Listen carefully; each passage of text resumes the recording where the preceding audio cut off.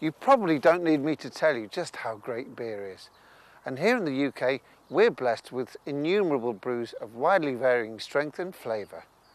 If you're as much of a beer fan as me, you're going to love these next 3 films, which detail some of the traditions and techniques used for turning the raw ingredients into the magnificent drink that is beer.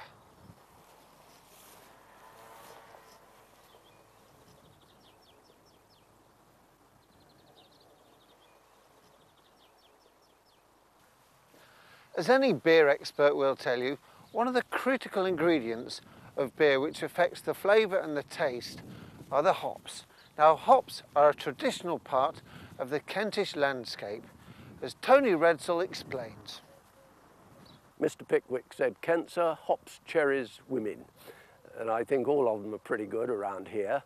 Hops have been a feature of Kent for centuries now. I think they first appeared in this county in the 16th century. The beer needs hops. First of all, in the old days, it would need as much for preservative effect as anything else, because after all, the hop is an excellent preservative, but it's aroma and character. My major customers are the traditional brewers, the regional brewers, I don't know if I'm allowed to say, the Shepherd Neames and the Youngs of Wandsworth and the Fullers, and you name all of the old English breweries throughout the country that we still have. They're the ones that brew beers with character, beers with flavour, and that is why they need the traditional English hop, particularly the East Kent Goldings. We're standing in an East Kent Golding garden here now. This is the clone Early Bird, which was a selection from a variety called Bramling.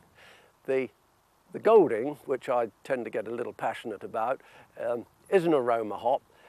All of the clones of Goldings were found in East Kent in the latter half of the 19th century, and they tended to get, the clones got their name perhaps from the parish that they were grown in, such as Bramling or Rodmersham Golding, or indeed because perhaps the man who was growing them applied his name to it, such as the Cobb. That was Mr. Cobb of Sheldwich was growing that. How's it all changed? The materials that we use in the hop garden and the staffing are so different now. When I started, we were spraying for downy mildew, which is a fungus disease. We were spraying with copper sulfate and lime. To kill the aphid, we were using nicotine, which was very nasty. And shortly after that, it changed to something called metacistox, which was the same basic material that they used in the gas chambers during the war. So you can see it was not very pleasant materials that we had to use. However, nowadays, of course, the materials are much safer. We don't have to spray as many times as we used to, and the hop garden generally is a much safer place for people to work. You can see the strings now are continuously strung from hook at the top, hook at the bottom. No longer do we have men walking on stilts through the hop garden sort of 15 feet off the ground, which again was quite dangerous, I suppose, although they didn't seem to fall over. As far as labour's concerned, we pick by machine. Our first machine arrived in 1954. I'd just come out of the army and there was the first hop picking machine. I think my last new one I bought in 1964, but I've been cannibalising and rebuilding ever since.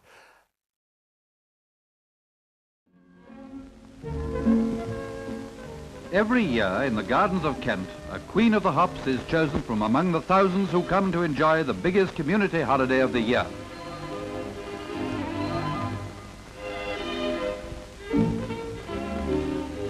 The great army of Londoners who have spent a healthy, happy and profitable 3 weeks in the country now pack up their belongings and return home.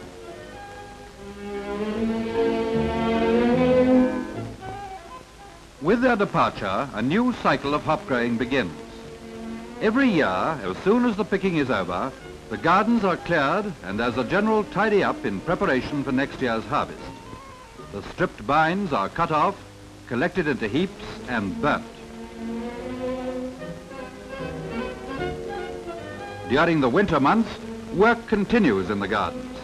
In this case, a job for experts on stilts, which enable them to move about, inspect and carry out repairs to the high wire framework which supports the strings up which the hops climb.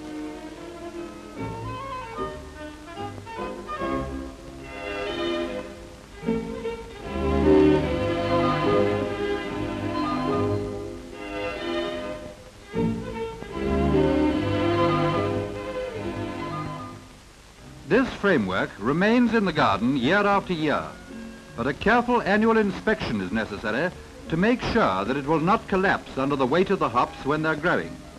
So, all poles are examined and replaced where necessary, worn or broken wires are spliced, and the framework is prepared to carry the weight of a bumper crop.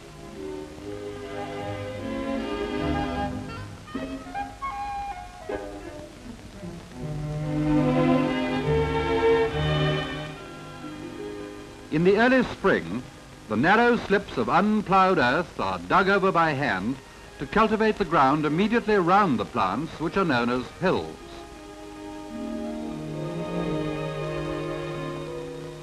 This is followed by hoeing to open up the hills, whose great roots go down 12 feet or more.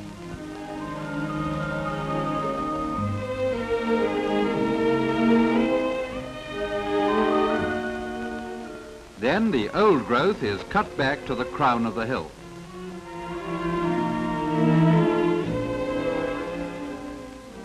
In the nursery, young plants are grown from cuttings to provide hop sets for planting up new gardens and to fill the gaps resulting from the removal of dead or diseased plants in existing gardens. Experiments in cultivation and in the use of pest controls are also carried out in the nursery.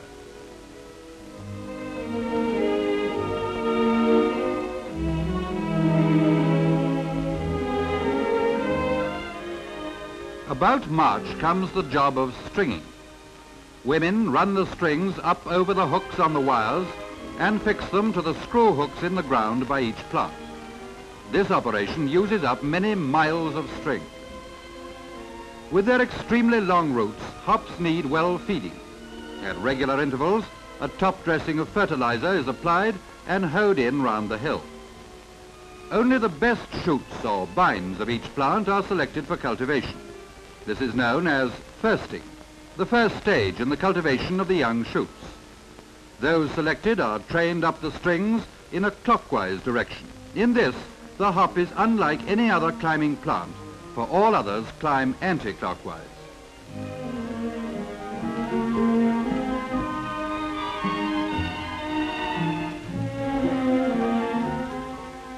In the nursery, vigorous young plants are in various stages of growth.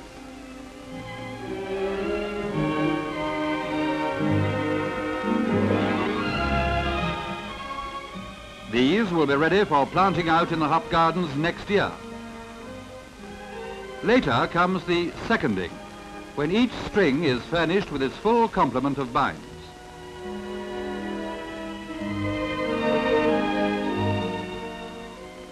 At a later stage, approximately 3 feet of lower leaves are stripped off to deter insects from crawling up into the foliage, while at the same time this practice gives greater strength to the leading shoots of the plant. With hoeing and weeding going on all through the spring and summer, weeds have a poor chance in a hop garden. Each group of strings is waistbanded, tied about 4 feet from the ground to keep the alleys clear for the tractor cultivations. The funnel-shaped appearance of each plant gives the garden its familiar pattern.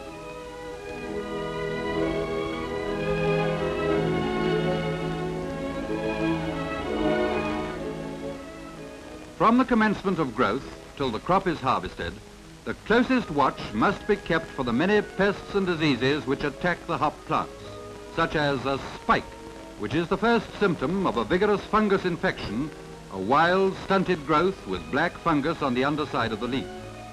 If not removed, it will quickly affect the whole plant and spread rapidly to others.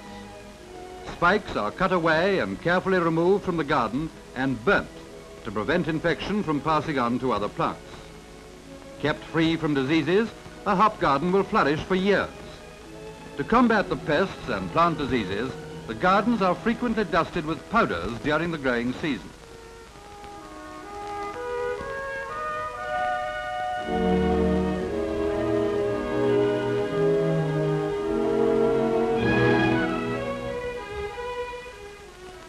This type of harrow is adapted for earthing up the roots. Hop gardens are very liable to damage from wind, and where no natural windbreak exists, it's customary to erect hessian screens round the gardens to protect the hops as much as possible from the wind and driving rain. In addition to powder spraying, liquid washes are also used. In some cases, underground pipes supply the solutions to tanks of the spraying machines direct from the central mixing plant. With its tank charged, the machine travels slowly along the alleys and the fine spray reaches every part of the plant. This is called top washing, as the vines have now reached maximum growth some 14 feet from the ground. The familiar hop cone is the matured product of the female plant. Usually, one male is planted to about 120 female plants. The pollen is carried by the wind, not by bees or insects, so the male plants are to be found staggered to a set pattern throughout the garden. The value of the hop is in the golden, powdery resins found in the base of the cone when it is ripe. It is these resins that give the characteristic flavor and preservative properties to our national drink. The date of ripening varies from year to year, so the date of the start of picking can only be decided a few days in advance.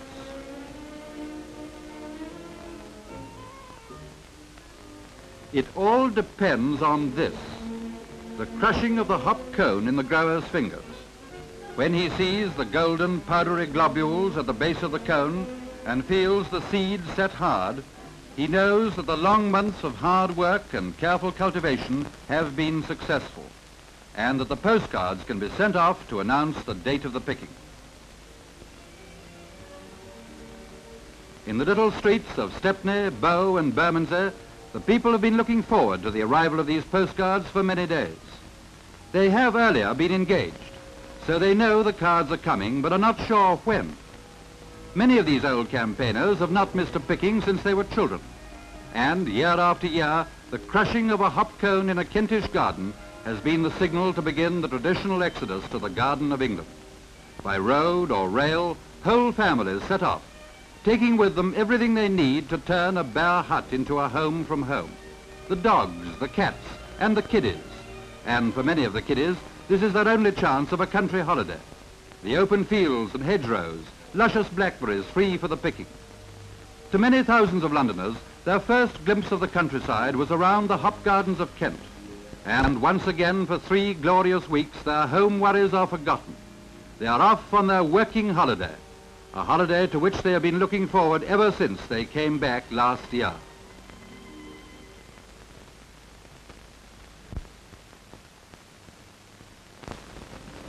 So to the hop farm. And it is not long before the lines of empty huts are transformed into busy streets of happy people, bringing that homely touch to the hut they will occupy for the next 3 weeks or so. Nothing has been forgotten.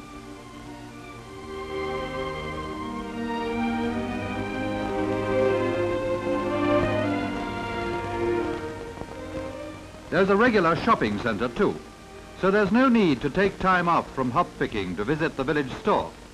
Here are shops to meet all requirements.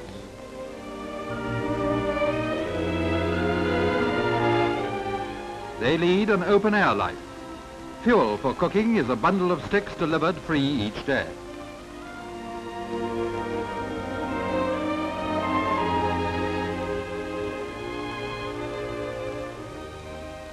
Hot water is available from a nearby tap, and there are plenty of shower baths, which, strangely enough, seem to attract the small boys. Here is the lady from Stepney, calling on her old friend, the camp overseer, to find out where she and her family will be picking.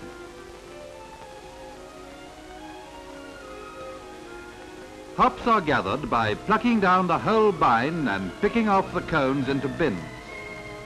Hop pickers are engaged by the bin and paid by the bin. This informal way of working is the most convenient. Groups of friends, often a family, can work together, though the size of the picking unit is usually limited. Relatives and friends who come down for a short visit join in the picking.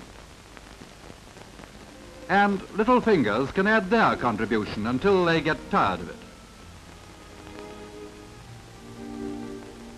The bins are emptied by measuring out into pokes, recorded and taken to the oasts for drying. Hop picking is extremely thirsty work, and the canteens are kept busy dispensing cups of tea.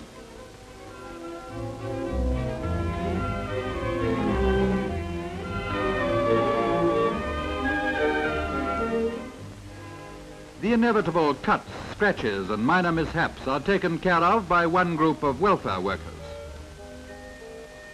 while another group keeps the children amused when they're not busy in the fields.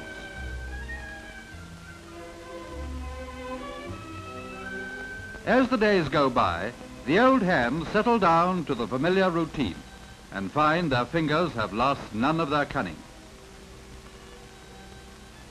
Social life is not forgotten. Frequent excursions bring the hoppers friends who come for a day in the country and to enjoy the novelty of adding their quota of hops to the bin. But the bins never seem to get more than half full before the measurer is round again with his bushel basket to measure the hops.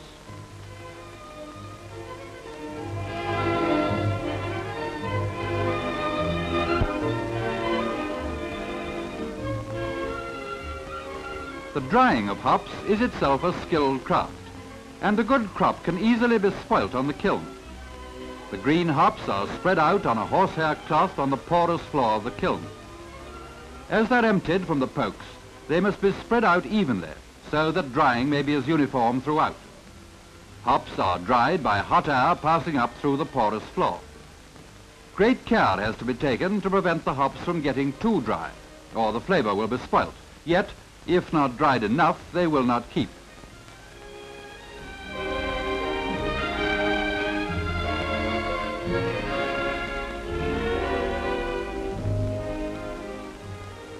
The drying takes some 8 to 12 hours, after which the front of the kiln is opened and the dried hops cascade to the cooling floor.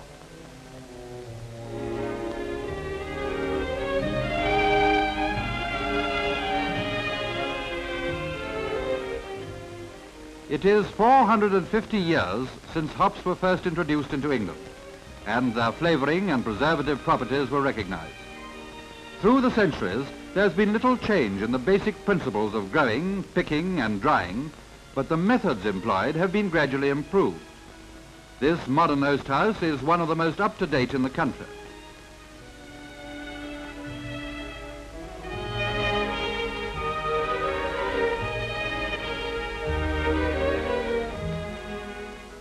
Hops keep better when well compressed, so they're rammed tightly into the long cylindrical sacks known as pockets, which when full weigh about 1.5 hundredweight each.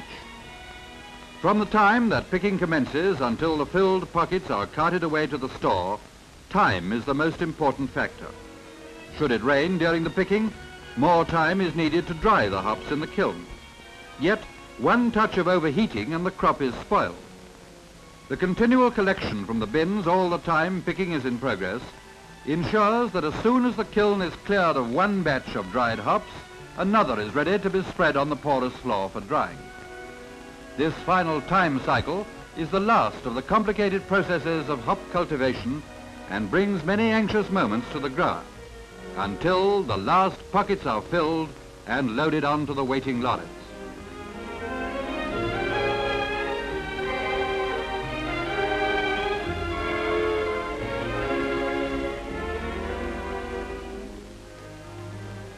Beauty competitions are held in each of the hop gardens all over Kent, and from among the winners will be chosen the hop queen for the year. Harvesting completed, the pickers line up for the final payoff. An advantage of being paid by the bin is that only one member of the family or group of pickers need line up to draw the money. The amount is calculated at so much a bushel. Twice a week they can, if they wish, have a sub or something on account. It is a profitable holiday, And how the members of the bin share out the money is nobody's business.